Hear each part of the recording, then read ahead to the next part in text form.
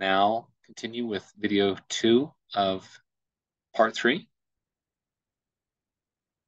the Nephilim problem, Ben Elohim.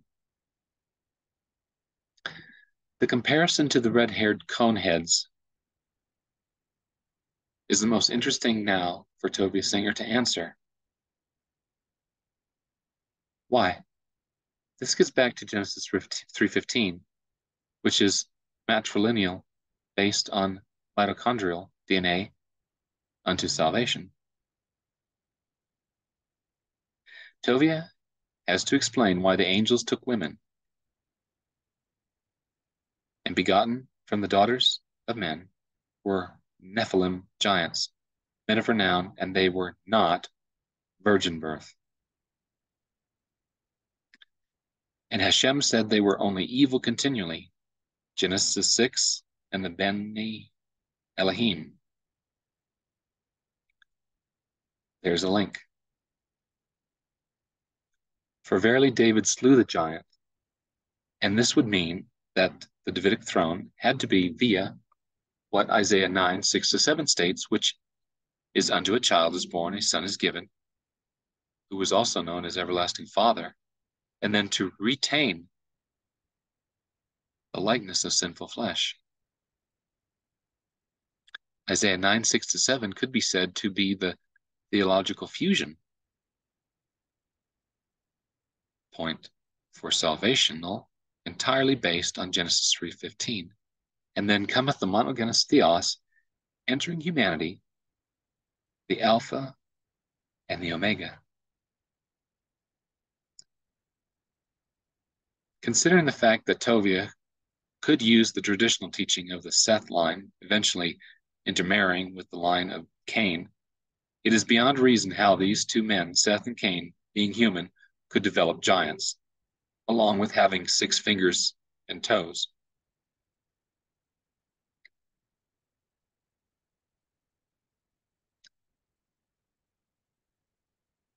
And interestingly, I just recently talking with an individual who knew of someone who went into a room and there was this really, really, really tall woman, and lo and behold, she had 6 toes.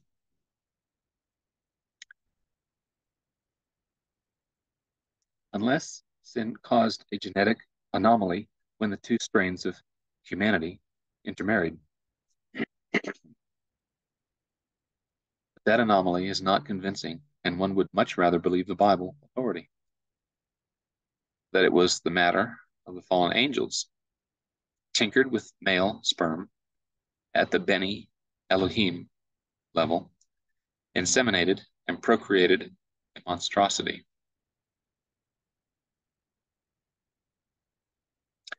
The men of renown, albeit or perhaps bypassed male sperm, and managed to somehow introduce their own blueprint, which might not be called DNA, into human women. Tovia has clearly the Nephilim problem, since Beni Elohim are now introduced into the human genome.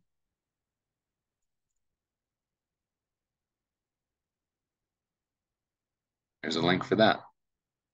6-fingered Bigfoot petroglyph in Utah. What is to be noted is Lucifer created a male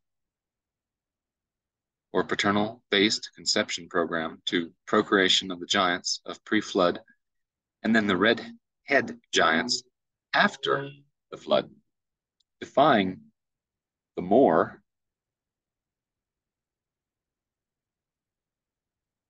difficult maternal conception of the monogenes theos, the uniquely begotten God.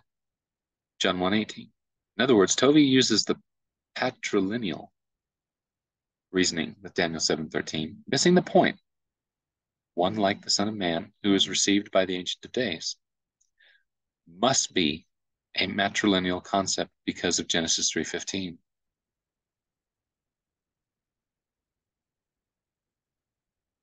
Mitochondrial DNA is the circular chromosome found inside the cellular organelles called mitochondria, located in the cytoplasm. Mitochondria are the site of the cell's energy production and other metabolic functions. Offspring inherit mitochondria, and as a result, mitochondrial DNA from their mother. There's your link. From their mother equals Isaiah 9:6 and Genesis 3:15. Hello? Heaven's intervention. The thing is that Rabbi J's are denying the intervention in heaven and from heaven on planet Earth in reference to the sin problem and the one who comes from the heavens as in days of old. The matter of Genesis 6. The matter of Genesis 6 brings in what is contrary to Genesis 3:15. And Tovia would have to explain why the angels did this and for what reasons. The reasons appear to be the corruption of the human genome with foreign DNA, as well as impeding by corruption the genetic line of Genesis 3:15 during the flood, and this would account why Noah was perfect in his generations. Whereas the traditional explanation leaves out this matter of Satan creating giants in his own image, since in the traditional view it is still two races of humans, and it would simply be moral corruption unless Satan also did his alterations by way of the traditional church belief. And that is possible as well, since he did it with Canaanites who were still human. Tovia's patrilineal emphasis. Tovia's patrilineal emphasis of Daniel 7:13 is a basic and serious error. Why? Since to them, Rabbi J, Satan helps God in the Old Testament as a sort of servant who does God's bidding. So in order to bypass the responsibility of analyzing the implications of Genesis 6, a patriarchal intervention, Tovia would have to explain the matter of image and likeness in relation to the matter of Mount Hermon and the 200 angels that descended, as well as the implications of the Paracas skulls, as well as the Indian legends of the cannibalistic giants in Death Valley. Here and here, here's all your sources, here's all your proof, and the Anasazi apocalypse, as well as the chronicles of a Catholic priest speaking of the giants, practicing gay rituals, and that a lightning bolt from heaven cut them down. Mount Hermon is a contradiction of the Transfiguration. Both involve sonship. Both involve Genesis 3:15 and Genesis 6. Mount Hermon, though not in the Bible, is synonymous with Genesis 6. This means he who made order to wipe out the Rephaim and all the other giant races was the real meaning of the Old Testament. Paracas skull notes. Concerning the Paracas skulls, this is where the work of Brian Forrester comes in. You can see the YouTube video here. Because of the Paracas skulls is a phenomenon far removed from the mainstream belief of the Genesis account of the Sethites' intermarriage with the line of Cain, yet still in line with the Genesis 6 anomaly. The Paracas introduces the Sidonians by way of the red hair gene, which was traced to Lebanon. Ezekiel 28 presents a race of people who were the epitome of satanic intelligence and malice, as well as portraying a transhuman element. This is the reason for the Greek myths of Neptune and Poseidon, the latter which presents the mythology of the king of the seas prophetic motive, along with etymology of the name, which links the matter of identification to the Sidonians.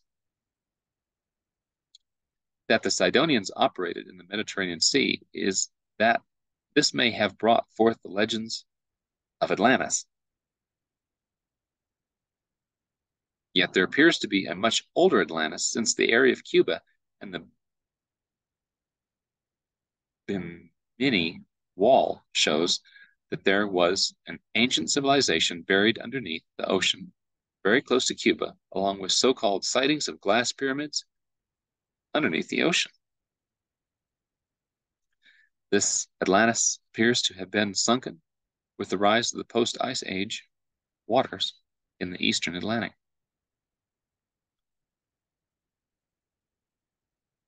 Conclusion. Beni Elohim patrilineal concept of the Nephilim, Rephaim, giants takes Tovia to the place of theological internment and utter difficulty. The patrilineal concept cannot be applied to Daniel 7:13, which is Tovia's comfort response, because, as has been shown, Genesis 3:15 reveals the mitochondrial is of the woman's seed.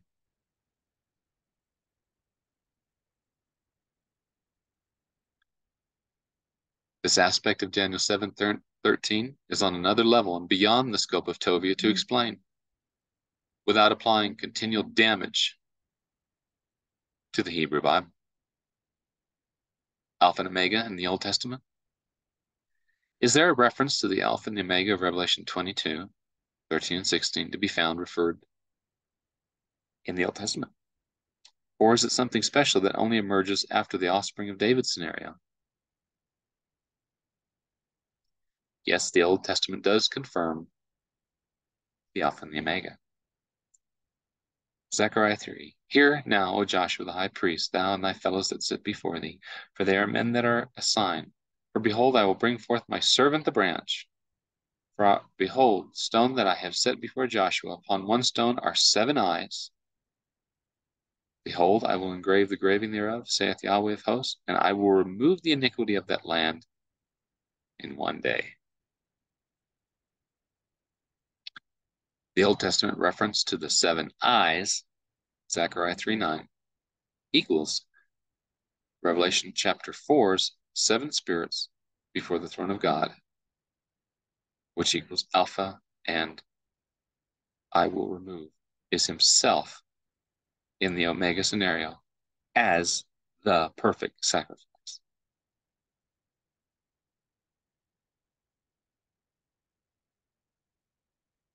It's eternal Father number 2 speaking in the Alpha scenario,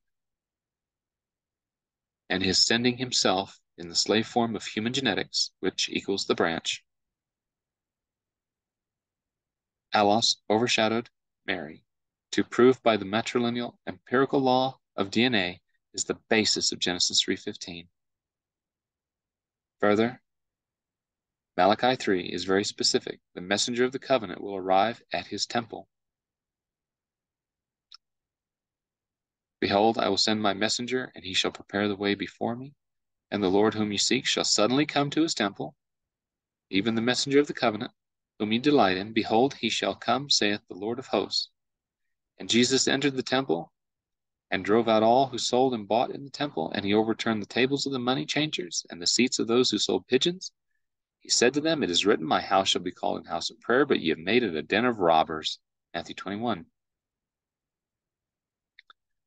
It is the covenant in Zechariah 9:11, which says, as for thee also, by the blood of thy covenant, I have sent forth thy prisoners out of the pit, wherein is no water.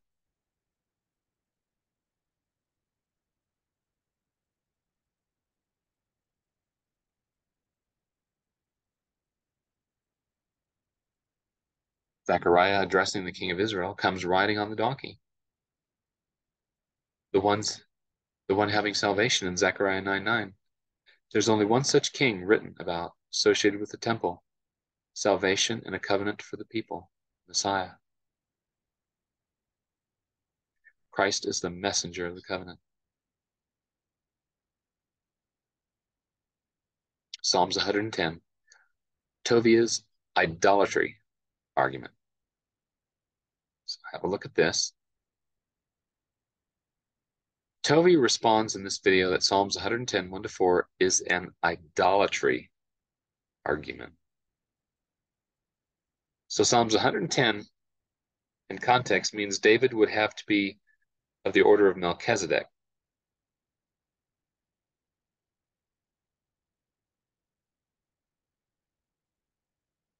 Are you laughing? And that David had no father or mother or beginning of days nor end of life. Fact is that 11Q13 destroys Tovia's argument and references the ancient understanding of Melchizedek as deity. 11Q13 stands as witness against him, as does Michael, Daniel 12:1, standing up from his place of authority as arbiter of the resurrection. It is also being said that David was of the order of Melchizedek.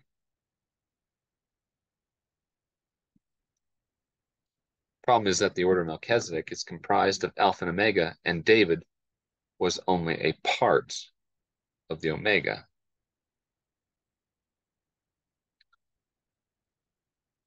Wonderful number. The angel with an ego? So why is this angel talking about his name being wonderful and secret? Why is he telling Manoah this, since it's pointing to the greatness of the angel?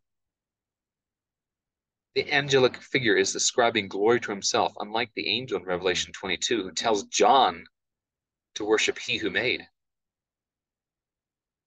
And I, John, saw these things and heard them. And when I heard and seen, I fell down to worship before the feet of the angel which showed me these things. Then said he unto me, See thou do it not, for I am thy fellow servant, and of thy brethren the prophets, and of them which keep the sayings of this book. Worship God. I think that was pretty clear. Judges 13. So why is this angel talking about his name being wonderful and secret in Judges 13? Why is he telling Manoah this, since it's pointing to the greatness of the angel?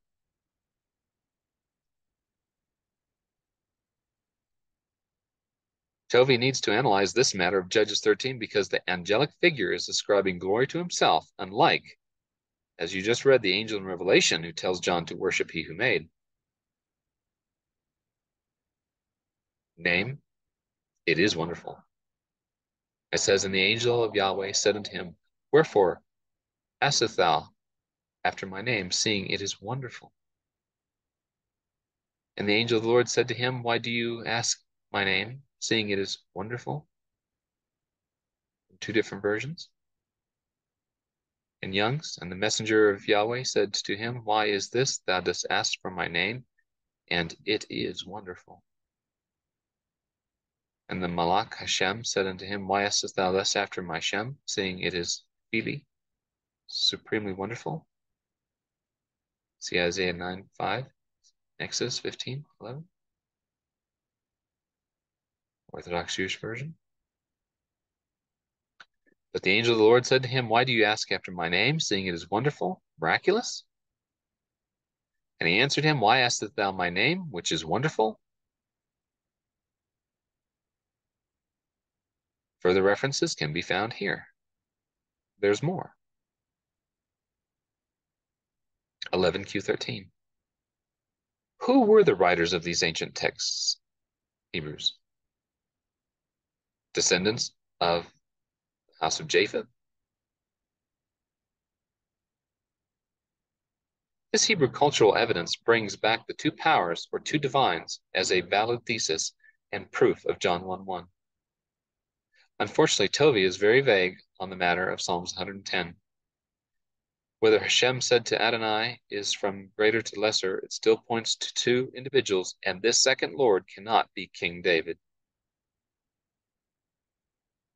From Tovia's inaccurate perspective, the fact is it's the Omega scenario. But from the way Jesus presented it, it's the Alpha scenario. David did not fulfill verses 1 to 4. Then one can see it from the perspective of Zechariah 3:7 to 9. It says, Thus saith the Lord of hosts, if thou wilt walk in my ways, and if thou wilt keep my charge, then thou shalt also judge my house, and shalt also keep my courts. I will give thee places to walk among these that stand by. Hear now, O Joshua the high priest, thou and thy fellows that sit before thee, for they are men wondered at. Behold, I will bring forth my servant, the branch. For behold, the stone that I have laid before Joshua, upon one stone shall be 7 eyes. Behold, I will engrave the graving thereof, saith the Lord of hosts, and I will remove the iniquity of that land in 1 day.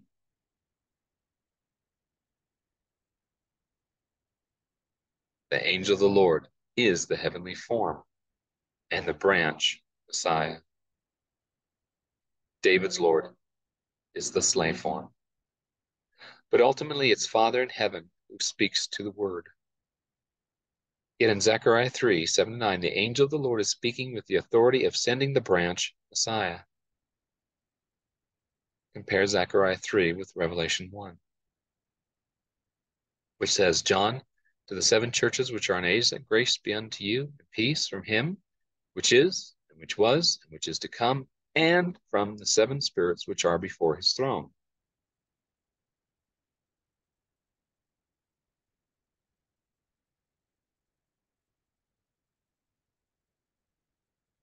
And from Jesus Christ, who is the faithful witness, and the first begotten of the dead, and the prince of the kings of the earth, unto him that loved us and washed us from our sins in his own blood. Conclusion: an angel, whose name is Wonderful, is David's Lord in Psalms 110, that delineates 2 powers. And also Daniel 7:13, and has been explained, validates the deity of Melchizedek, that defines the order of Melchizedek. The Lord of hosts, the branch, ordered the destruction of the Rephaim, the Beni Elohim. The maternal line of Genesis 3 can never be scientifically violated, and to do so, one denies salvation and healing. The one who was cut off in the midst of the week in Daniel 9, 24-27. And with that, part 4 is to follow. I hope this helps. Stay tuned for that. God bless.